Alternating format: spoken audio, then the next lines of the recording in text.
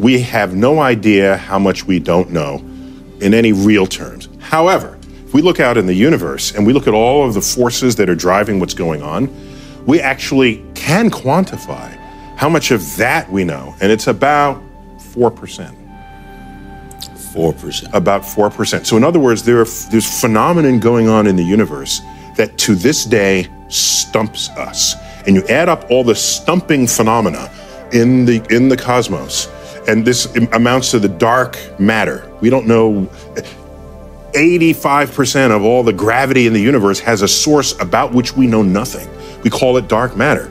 With dark energy, the universe is accelerating in its expansion against the wishes of the collective gravity of all the galaxies. We don't know what's caused. We can measure it, but we don't know what's causing it. Added up, it's 96% of all there is. So we're really on the precipice, staring out into an abyss of ignorance.